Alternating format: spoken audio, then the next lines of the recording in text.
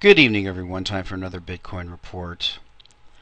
I want to start out with the chart that I posted this morning that seems to indicate that Bitcoin is forming another pennant. There's a couple of things noted here. There's the support line around 900 that I pointed out previously. There's the long-term uptrend line, and then there's the top of the resistance line. So let's go over to bitcoinwisdom.com, and you can see here that at the current price of 11.55, we've got a couple of things of note. The first one is going to be the crossover of this moving average here. You can see that for the most part, if we back out one more to the 6 hour, you can see that the major crossover of the blue line way back here, which was the beginning of this bull rally, and that was also marked by a crossover of the MACD, that pretty much stayed above the green line all the way up until this point here, this correction that we have. Now you can see it's beginning to cross over again, and the MACD is approaching a crossover from positive territory. You can see the red line in selling. The selling is diminishing and the buying is increasing. Now if we move in just a little bit here, we can see what I call a pennant formation that had formed.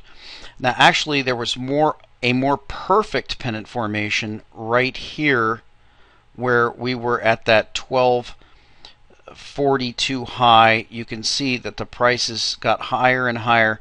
We're talking about higher highs and lower lows, and the way that that works is really fairly simple. What that means is the general sentiment is bullish. When people see a pullback in the price, they snap up the Bitcoin, they buy.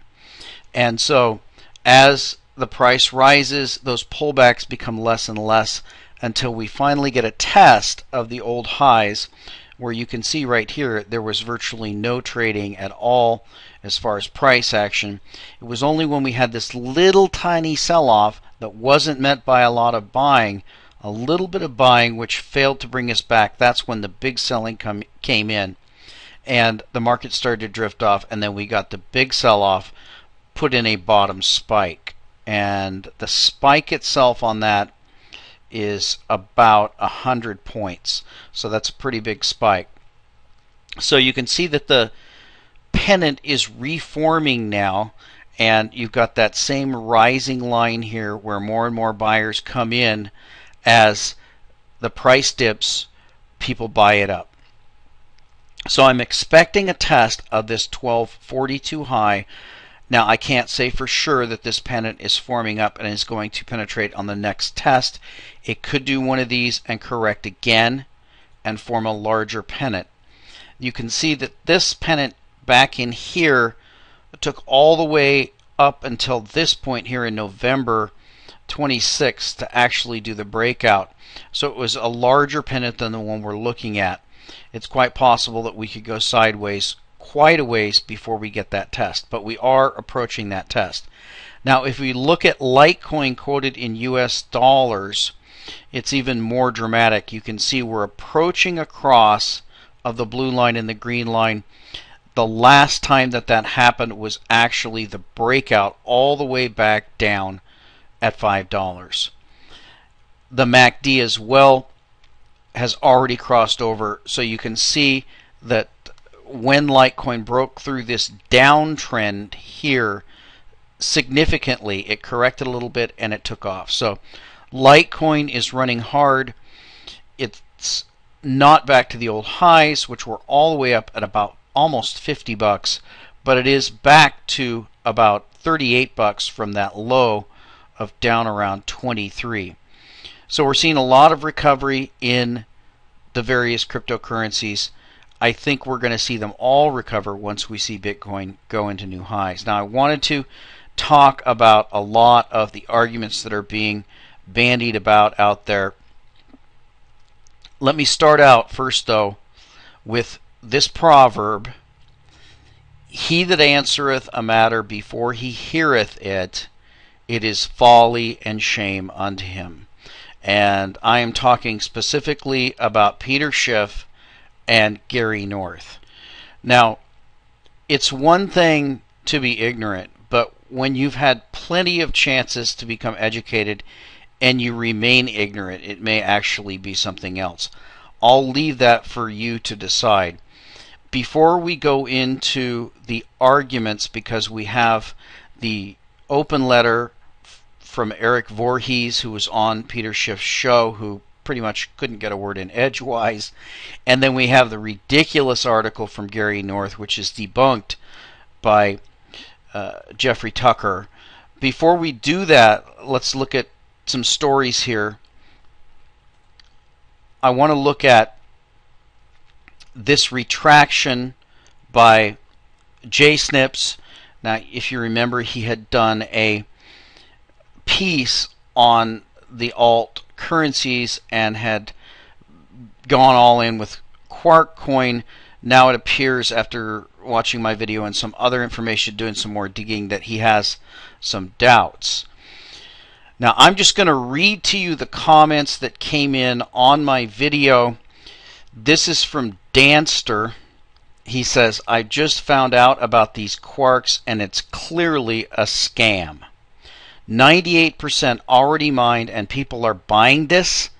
1% own 98%. What more do people need to know?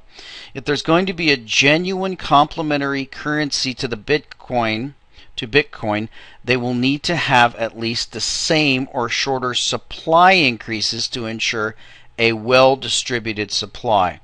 So if you remember, with Bitcoin, we had I think it was the 10,000 Bitcoin pizza, and Bitcoin from the beginning began to be very well distributed. A lot of people lost a lot of Bitcoins, a lot of people spent a lot of Bitcoins, but before there was really even any purchasing of Bitcoin, before there was a Mt. Gox, there was a fairly wide distribution and there was a very large mining network online.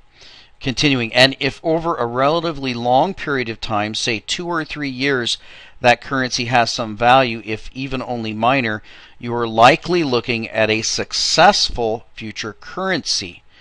If, however, it only recently released and the price has shot up, and especially if it's owned primarily by the developers, you are looking at a classic pump and dump scam.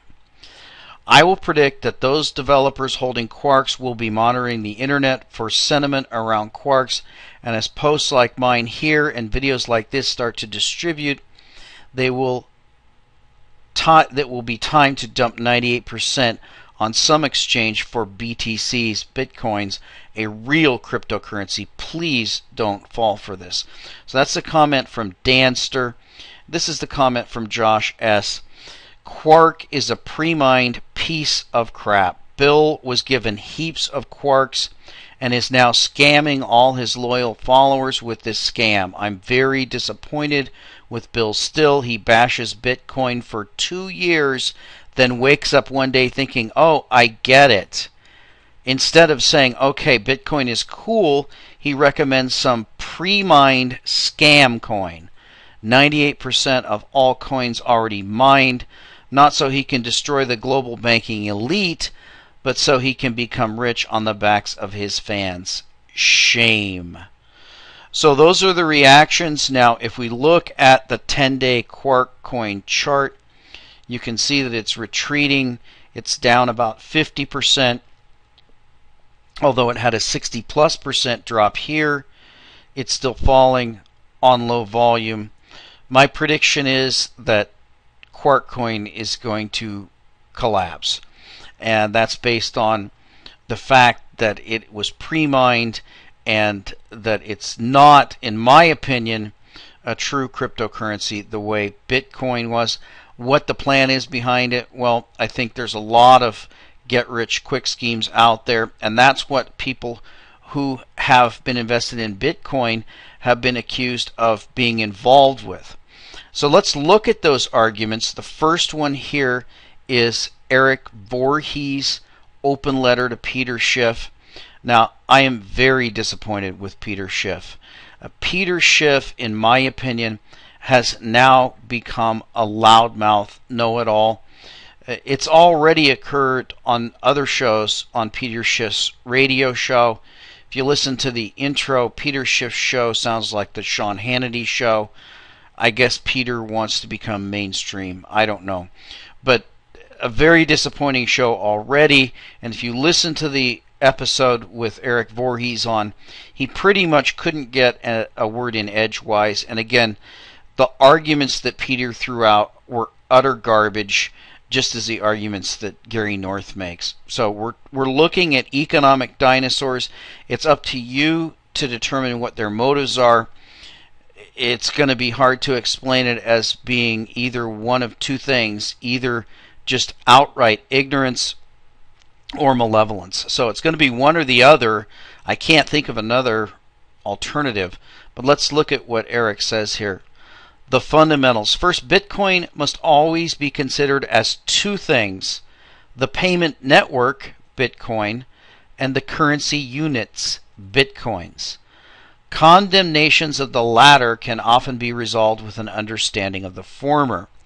Satoshi should have named them differently to avoid this initial confusion. And I wanted to bounce back real quick here. If you haven't gone onto the blog, or you can find it elsewhere, and listen to the original Bitcoin white paper read by Stefan Molyneux, you really need to go and listen to that. It's about 20 minutes, and I had read the paper a number of times, but if you sit there and play that and listen to it, you really see the genius and the beauty. It's remarkable, the forethought that went into that original white paper. I challenge you to go and listen to that white paper. You're going to hear things that surprise you, that you can't believe he thought of back then. Before anything even existed, he thought of everything. So this, in my opinion, is going to go down in history as one of the monumental works in economics. But let's get back to Voorhees' letter here. When you suggest that Bitcoins have zero intrinsic value, you are only considering the currency itself and ignoring the payment network. While I prefer the term utility over intrinsic value, because all value is subjective to the valuer, I may indeed admit that Bitcoins as currency units all by themselves have no fundamental utility and are completely uninteresting. But, and this is absolutely critical, the payment network has vast utility. In fact, this network is probably one of the most valuable and consequential technologies currently on the planet. Some of us realized this a few years ago. Now, I'll say, those of us who realized this a few years ago were the ones who actually bothered to educate themselves about it. It seems that a lot of the critics just simply refuse to educate themselves. You know that that's the case because of the tired arguments they trot out that have already been refuted. If you go to the original Bitcoin wiki and the explanation of all the arguments against it, everything has been refuted many years ago, but they keep trotting out these same old tired arguments. Others are realizing it now. Many more will realize it in the future, and that is the absolute truth. Many more will realize it. The Bitcoin network is fundamentally a ledger of title controlled by no man. Ponder that for a moment. The transmission of value and ownership has thus just been severed from the state, not by impotent voting, but by the technological achievement of man. Now, during the show, you agreed that perhaps this payment network has utility.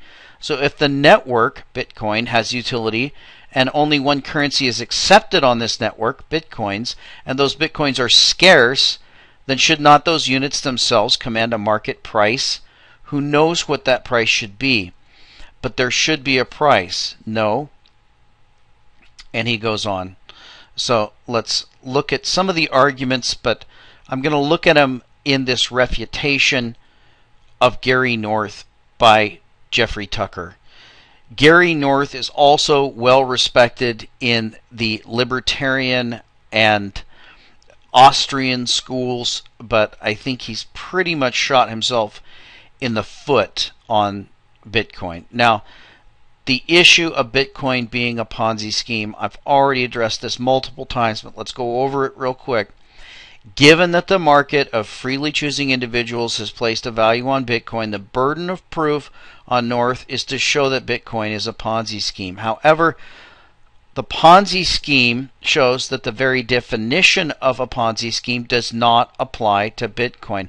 There are several key differences between a Ponzi scheme and Bitcoin. First, Ponzi scheme vehicles are inherently fraudulent. When running a Ponzi scheme, the promoters lie to participants and conceal key information about where their funds go. Bernie Madoff, who claimed his firm's consistently high returns were based on investments which he, in fact, never made, is a prime example. The issuance by Alan Stanford of phony certificates of deposit to unwitting customers is another example. In contrast, Bitcoin is not based on fraud or deception. Bitcoin is an open book, literally. The open source model Bitcoin employs means that it cannot claim to be one thing while in fact being another. Anyone is free to inspect the Bitcoin code base to determine for himself what it is and what it is not. This difference alone starkly distinguishes Bitcoin from a Ponzi scheme. The second key difference between Bitcoin and a Ponzi scheme is revealed in Wikipedia's differentiation of a Ponzi scheme and a pyramid scheme. And Bitcoin has been called both of those. A Ponzi scheme requires an operator. In a Ponzi scheme, the schemer acts as a hub for the victims, interacting with all of them directly. Bitcoin is not run by anyone. It is a decentralized system. In Hayekian terms, a spontaneous order. Anyone can mine, buy, or sell Bitcoins. And unlike Charles Ponzi, Bitcoin has no promoter. Now, this is when you hear a lot that there are promoters out there. And it's just not true. There are people who believe in it, very excited about it, but there's no promoter and there's no reason to promote. People have accused Max Kaiser of trying to pump up Bitcoin, and I definitely disagree with his involvement with QuarkCoin. All of these criticisms would be valid about QuarkCoin, but not about Bitcoin. There really is no promoting of Bitcoin as far as the ones that I hold or the ones that you hold. You either support the idea or you don't, and it doesn't really intersect with an individual. Acting as a hub. The creator of Bitcoin are anonymous. Note, Bitcoin is capitalized when referring to the software and the network as a whole, and uncapitalized when referring to individual currency units. The third difference is this. A Ponzi scheme claims to rely on some esoteric investment approach and often attracts well-to-do investors. In other words, there's some secret. Now, if you look at the South Sea bubble, the Mississippi scheme, many of those bubbles that were covered in Charles McKay's Madness book, you can see that they all, or most of them, had that esoteric investment approach. There was something that other people didn't understand, and it was going to be a huge thing, and you're missing out if you didn't get involved. The internet NASDAQ bubble was an example of this. If you remember, all you had to do to get venture capital was to have a certain number of eyeballs on your site. Those eyeballs could even be caused by robots that you had created yourself, and they threw money at you. You didn't have to have a business plan, or your business plan could be ridiculous, such as Webvan. I could go through dozens of companies that really didn't even have a business plan, but they were on the internet. They had to do with the internet, so they were going to make a lot of money. Of course, that thing collapsed. Now, Bitcoin is the opposite of esoteric. It is open source, and all are free to use it at their own chosen level of participation. Computer programmers can read and even modify the source code. Cryptographers can study it, etc. North's Ponzi logic. Now that the fundamental premise of North's article has been dispatched, let us address several statements North makes which contain faulty logic or false assumptions. 1. North says Bitcoin is made out of nothing. This is a specious argument. The fact is that the Bitcoin currency and payment network is comprised of computer code. Is the web browser you are using to read this article made out of nothing? Now, I really want to look at this because this isn't an issue that I've addressed in the past.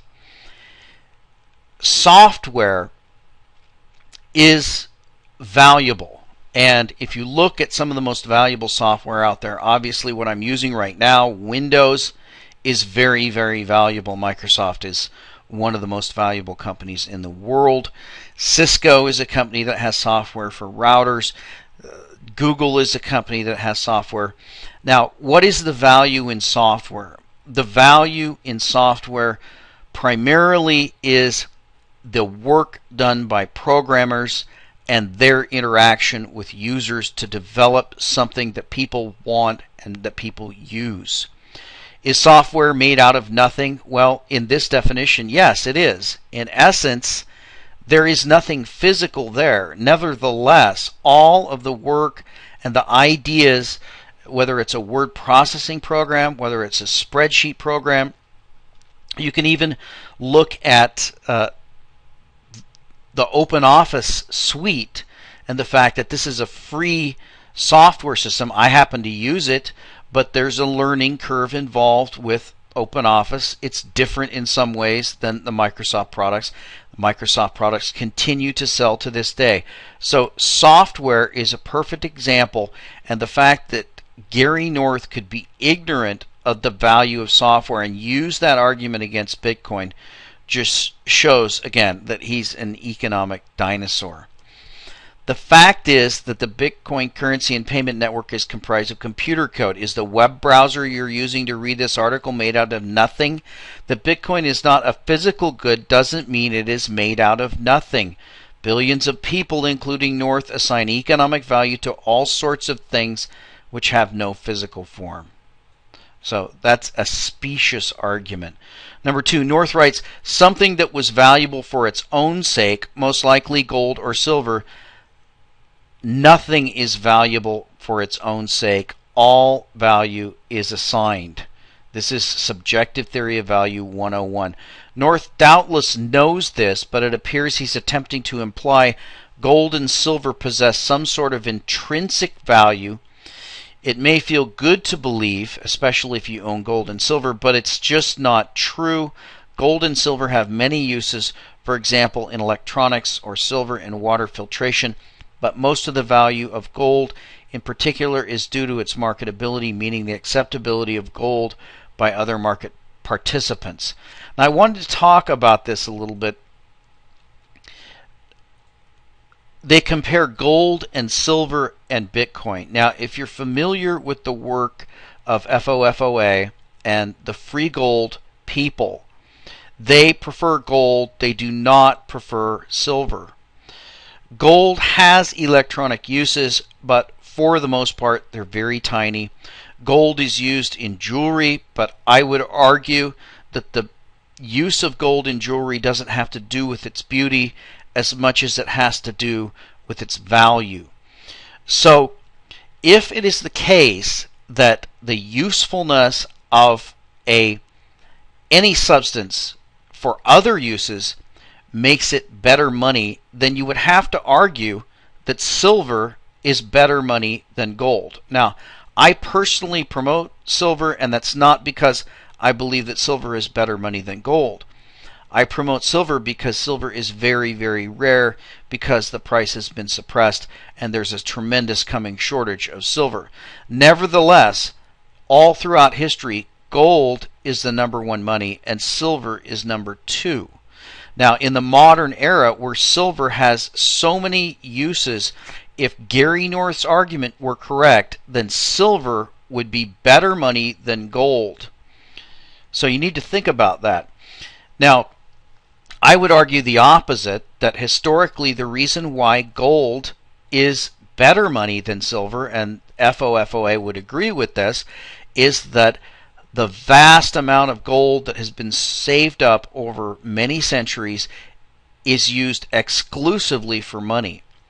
So if we look at Bitcoin, we would have to say that those characteristics that gold possesses are actually possessed even more so by Bitcoin, because Bitcoin is money and only money. It can only be money.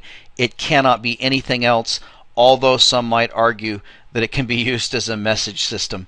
But for the most part, this argument, if it's true, then silver would actually be better money than gold. So it's not true. Now let's look at number 3. North writes, Bitcoins are unique. The money was siphoned off from the beginning. Now, as I said, that is true of some, potentially. I suspect it may be true of Quark, but it's not true of Bitcoin. And he counters that argument that early adopters make money off of things. Of course, early adopters make money off of things. They always have. With market money, early adopters have always profited from their foresight. The creators of Bitcoin may be sitting on lots of them. I don't know. But there's nothing unique about that. Early adopters also take lots of risk. The founder of every multi-billion-dollar company had mountains of stock at the company's inception. You only need to think about Bill Gates with Microsoft, or the founders of Cisco, Google, Facebook, any of the rest. So this is not a rare thing. Number 4, North observes money develops out of market exchanges. Yes, and that's what's happening with Bitcoin. People began using it from the beginning, knowing it was not money by the Austrian definition as the most widely demanded commodity, yet they kept using it for market exchanges. They could do so because Bitcoin is also a payment system which allows secure peer-to-peer transactions with no third-party fees. That feature in and of itself has great utility. If Bitcoin becomes money by the Austrian definition, it will be because it developed out of countless market exchanges. Number 5, when North proclaims Bitcoins cannot serve the consumer, there's nothing to consume, he makes an absurd statement. As if a customer cannot be served without consumption. When was the last time North consumed a gold coin? Never, because gold is not consumed. Even if it's made into jewelry, it can be refashioned into coins or any other form. Now that's ridiculous. So there is proof that you're talking about an economic dinosaur. That someone would make such a specious argument shows that they're utterly discredited. Number 6, North continues with more nonsensical statements. Quote, but the fundamental characteristic of money is its relatively stable purchasing power. Now this is one we hear a lot, and the argument is that Bitcoin is volatile and that therefore it's not a good form of money. Now we know that the volatility of Bitcoin, I can show you the volatility of Bitcoin. It's right here in the chart. Now the traditional definition of volatility is something that goes up and down violently. Now if you look at this chart, you do see a correction. There's one off the chart here. You see one volatile period here where we corrected from this 273 all the way down to 50. For the rest of this period, the price of Bitcoin was fairly stable. The next instance we're looking at is a tremendous rise in the value of Bitcoin. Now, if you remember in the interview with Eric Voorhees, Peter Schiff asked him, well, what do you get your salary in? Do you get your salary in Bitcoin or do you get your salary in dollars? And Eric admitted that he has a dollar salary, and then that's calculated based on the current market price of Bitcoin, and he's paid in that. And Peter took that as some kind of victory. Now, my reply would be that I have negotiated a salary, or I would choose to negotiate a salary, that would be paid in Bitcoin, and the agreement would be that it would decrease by whatever set percentage every month. So the first month I get 10 Bitcoins, the next month I get 9.5, whatever that percentage is. And as the value of Bitcoin rises, the number of Bitcoins I'm paid in decreases. Now, if you think about that, all I have to do in the first month is save, say, 20% of my Bitcoin. By the time we've reached the next couple of years, that 20% of Bitcoin savings that I had saved would now be multiples of my entire monthly salary. That's what you get when you have a deflationary currency. Savers are rewarded. That's what we've seen in Bitcoin. So Bitcoin is not volatile. Bitcoin is deflationary. Bitcoin continues to rise in value. This argument about volatility is also specious. Number 7, North goes on to set up a straw man argument, framing Bitcoin not as an open source international currency and payment system, but rather as a mania-driven pump and dump investment. He writes, quote, whenever somebody tries to sell you an investment that is based on economic analysis of a market, an analysis that cannot possibly be true, do not buy the investment. Now that his monetary theory arguments regarding Bitcoin have failed, he points to the rapid price increase in Bitcoin as evidence that Bitcoin itself must therefore be fraudulent. Perhaps Bitcoin is in a bubble and the price will crash. Maybe it will be overtaken by another cryptocurrency someday. Perhaps the rapid price increase is pointing to an acute worldwide demand for a secure, borderless, person-to-person, expense-free form of payment. The fact is, nobody knows why the price of Bitcoin is what it is right now or what it will be in the future. For North to claim he does, and importantly for him to use Austrian economics as the basis for his claim, is unfounded and misleading. Number 8, a final piece of Northian Ponzi logic masquerading as sound argument. Quote, the mania has destroyed Bitcoin's use as money. Bitcoins are too volatile in price to ever serve as a currency, which is money, dollars or Bitcoins. The answer is obvious, dollars. Now, I've addressed this and he addresses this as well. The dollar has lost 99% of its value since inception. Against the dollar, Bitcoin has risen 10,000-fold. So the issue is not volatility at all. Anybody, for virtually any period of time that you can choose here, if you look at this chart and choose a period of time in here, except for, we're on the 3-day, except for this 3-day period here, and this 3-day period here, and this 3-day period here, which is about 9 days, everyone else who had purchased Bitcoin would be roughly even or eventually at a gain.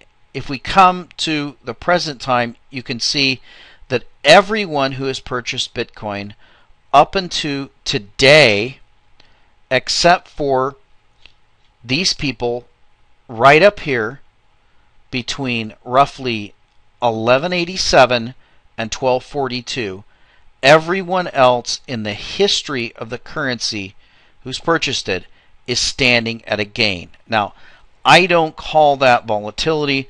I call that deflationary currency which gains value, and that is a currency to be desired, as opposed to a currency like the dollar, which continually loses value over time, and we know that fiat currencies all eventually go to zero. So it's very shocking to see as Litecoin and other cryptocurrencies are rising very rapidly in this recovery.